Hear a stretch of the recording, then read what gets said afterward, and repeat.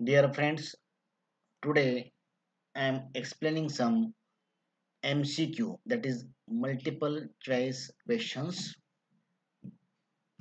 of B.Sc second year semester 4 paper number 9 physical and inorganic chemistry, section A physical chemistry of the Swami Ramananda Tirtha Maratha University Nanded.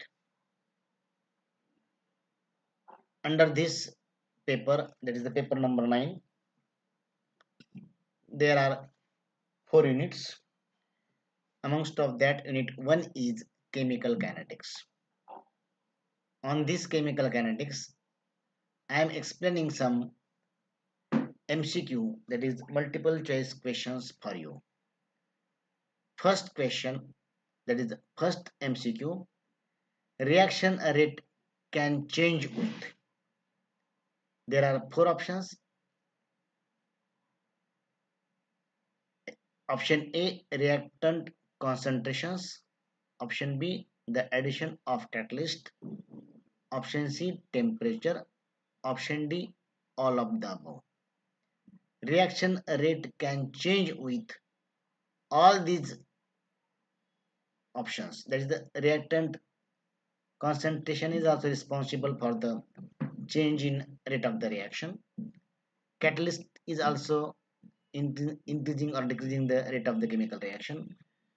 Temperature is also increasing the rate of the reaction. Means these are the all factors which are affecting the rate of reaction, and hence the option is D, that is all of these. Then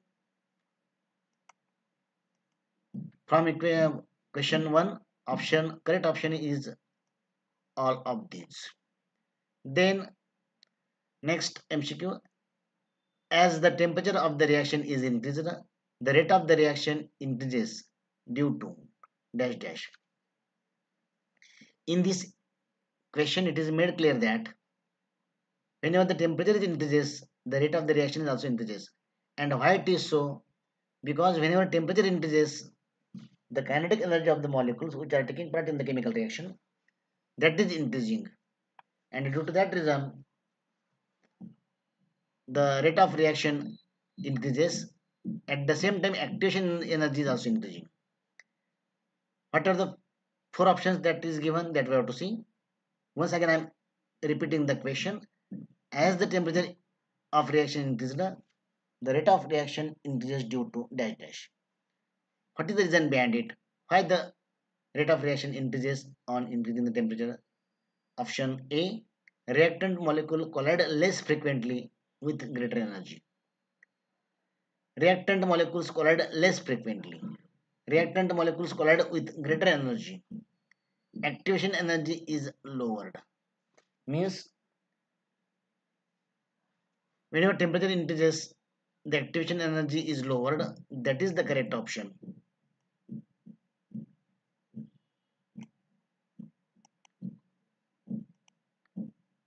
Activation energy means the minimum amount of energy required to react the reactants. After increasing temperature, activation energy is lowered. And due to that reason, on increasing temperature, activation energy is lowered, and that reaction shows the progress in the rate of reaction goes on increasing. Next option, the next MCQ. For a reaction, a given product, a graph of concentration A versus time t is found to be a straight line. The order of reaction is a zero order reaction. Options are second order, B option first order, C option zero order, D option third order. Amongst of these, zero order is a correct option, that is the option C. The rate constant for a reaction depends upon the following except the humidity. Option A, humidity. B, temperature. C, concentration of reactants. D, nature of the reactants. Amongst of these 4 options or these 4 factors, the humidity does not related with the rate constant. and hence the option is A, that is the humidity. Next MCQ, which concentration plot is linear for the first order reaction dash dash where A is one of the reactant? Option A, concentration of A versus time t. B option, square root of concentration A versus time. Option C, concentration of A versus time is concentration A square versus time. Option D, ln concentration of A versus time t. Amongst of these four options, option D is correct one. That is the ln concentration A versus time t. As temperature increases, the rate of reaction is also increasing.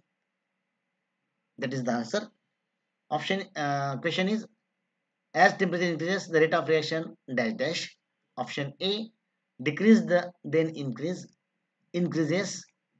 C, decreases. D, stays the same. Option B is correct. That is, the rate of reaction goes on increasing the temperature. Why is a minimum energy required for an effective collision? Option A, minimum energy is needed so that the particles will collide many times per second. B, energy is needed to orient the particles correctly. C, energy is needed to break bonds. D, enough energy is needed to give off heat in a reaction. In this case, option C is correct one. That is, the energy is needed to break the bonds.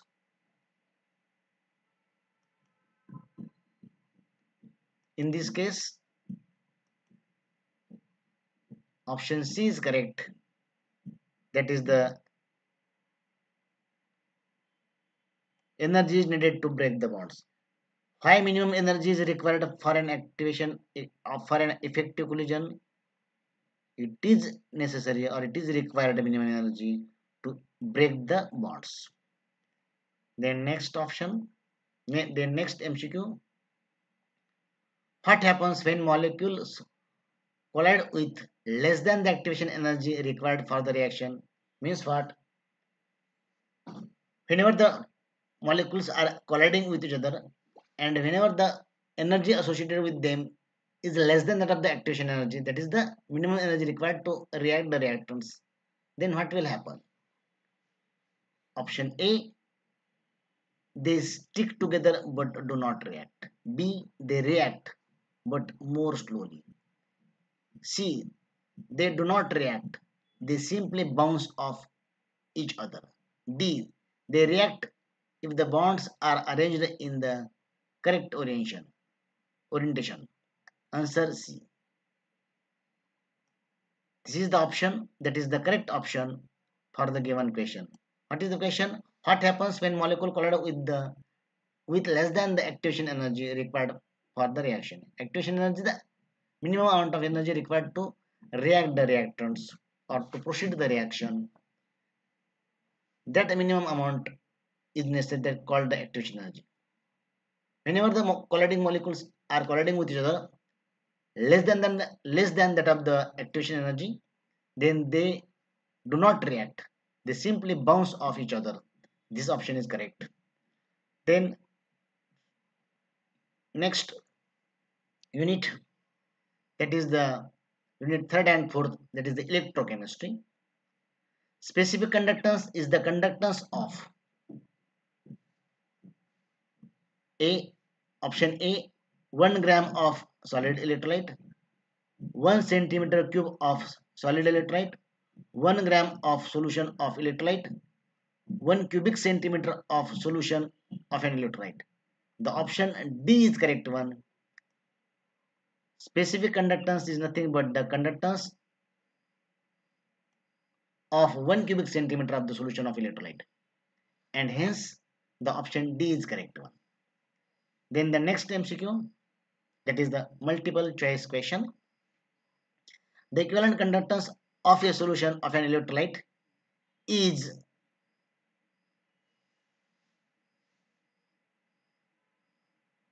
dash dash. Once again, I am repeating the question. The equivalent conductance of a solution of an electrolyte is option A, decreases with dilution, increases with dilution. C option, does not vary with dilution. D, none of these. Option B is correct one. Why it is so? Because whenever the equivalent conductance of a solution of an electrolyte increases with dilution. Equivalent conductance is a conductance whenever we are dissolving 1 gram equivalent of the given substance into the 1 liter. For example, for the NaOH, whenever we are dissolving the 40 grams of the NaOH into the 1 liter, then what happens? A number of ions, that is the Na plus and OH minus, which are forming, that are too much one. And due to that, what happens?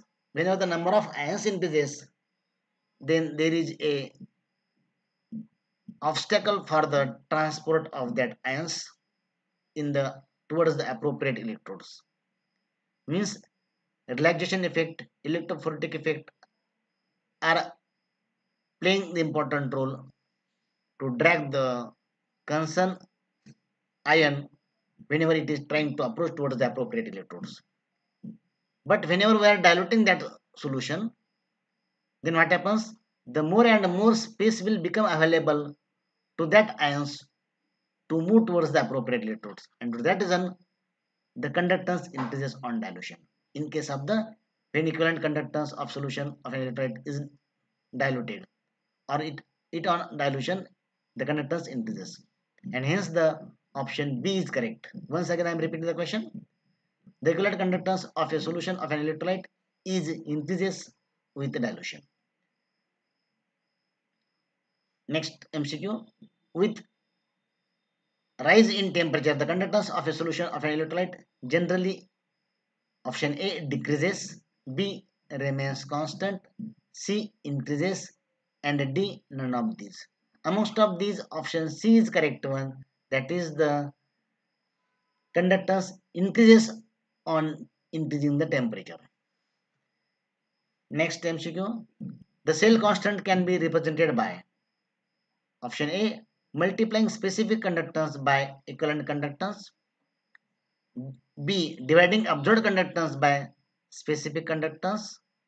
C, multiplying specific conductance by observed conductance. D, dividing specific conductance by observed conductance, we will get the cell constant. That is the option D is correct. Why it is so? Because cell constant is equal to specific conductance upon observed conductance. That is matching with the option D, and hence the option D is correct one.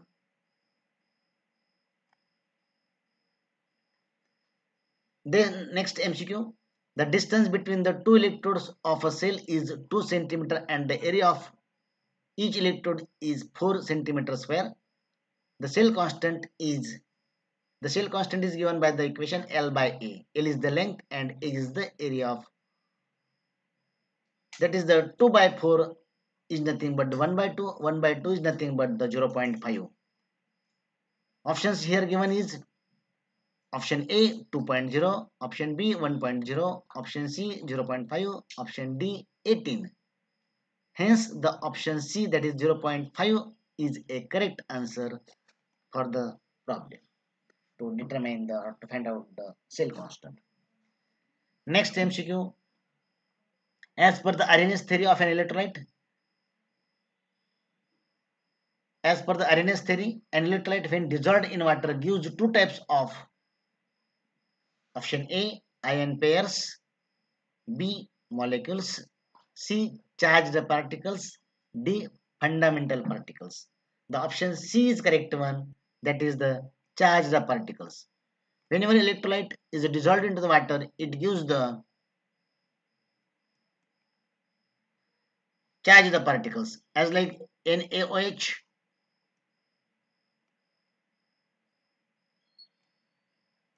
whenever NaOH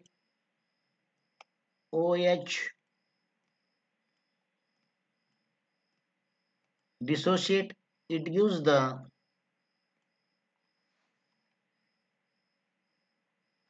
Na plus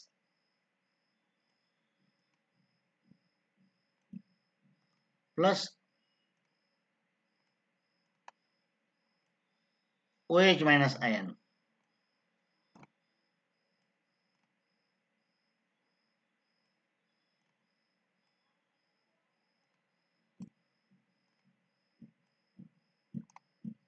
Means what? Whenever electrolyte dissociates, it gives the charged particles Na plus and OH minus. These are the charged particles which are called the ions. And hence the option C is correct one. Cold's law is stated as lambda infinity is equal to lambda A plus lambda C. Lambda infinity is equal to lambda A plus lambda C. Cold's law is stated as dash dash. Option A, the equivalent conductance of an electrolyte at infinite dilution is equal to the sum of equivalent conductances of the component ions. B, the equivalent conductance of an electrolyte at infinite dilution is equal to the difference of equivalent conductances of the component ions. C, the equivalent conductance of an electrolyte at infinite dilution is equal to the product of equivalent conductances of the component ions. And D, none of the above. Amongst of these options, option A is correct one. That is the equivalent conductance of an electrolyte at infinite dilution is equal to the sum of equivalent conductances of the component ions. That is lambda infinity is equal to, that is given mathematically by the Cold's law, lambda infinity is equal to lambda A plus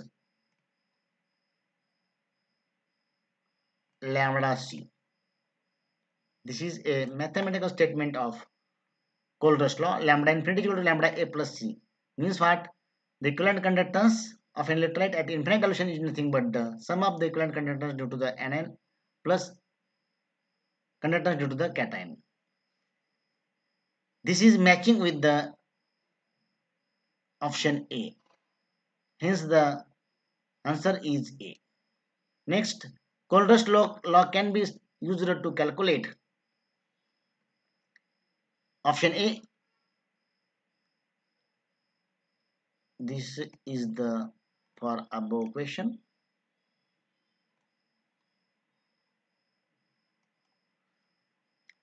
Cold's law can be used to calculate. The next MCQ. Cold's law can be used to calculate. Option A. Equivalent conductance at an infinite dilution of weak electrolyte.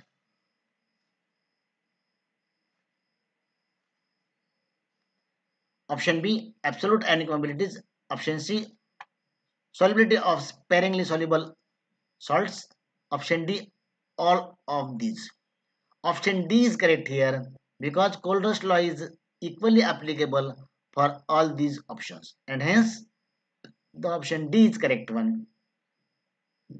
Next option, next MCQ. In the titration of weak acid against a weak base, there is a sharp increase in dash dash at the end point. Option A, equivalent conductance. Option B, conductivity. Option C, specific conductance. Option D, none of these. Option B is correct one. That is the conductivity. Means what? In the titration of weak acid against a weak base, there is a sharp increase in the conductivity at the end. Then next, whenever we are titrating a strong acid against a strong base, the end point is the point of option dash dash. Option A, zero conductance.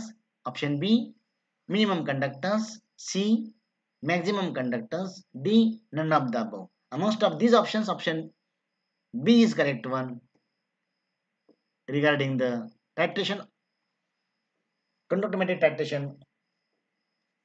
Whenever we are titrating the strong acid against the strong base, then there is a sharp endpoint with the help of graphical method that at that point the conductance is minimum, and hence the option B is correct one. Next MCQ, which of the following postulate of Debye-Heckel theory is true? A, option A, the oppositely charged ions are completely distributed in the solution, but the cations tends to be found in the vicinity of anions and vice versa. What does it mean? As per the Debye-Heckel theory, it is made clear that for the strong electrolytes, particularly cations, that is the positive ion is surrounded by the negative ions, and a negative ion is surrounded by the positive ions. This is the correct one as per the Debye-Heckel theory. Then the second option, the strong electrolyte is completely ionized at all dilations. That is also correct. Almost completely ionized it is considered in there. Option C, decrease in equivalent conductance with increase in concentration is due to fall in mobilities of ions due to the intra-ionic effect. What does it means? In the concentration, whenever the concentration is more, then what happens? The conductance is low, and why it is so? Because the ionic mobility is decreased. There is a fall in the ionic mobility. That is also as per the Debye-Heckel theory. That is also correct one, true one, and hence the option D, that is all the above options are correct. Option D is all the above. In this case, the answer all the above is correct. In this way, I have explained for you the different MCQ, that is the multiple choice questions for you for the further preparation of examination. This is for the study purpose, just like the model questions. Use it is as a question bank for the thorough study. Best of luck. Thank you.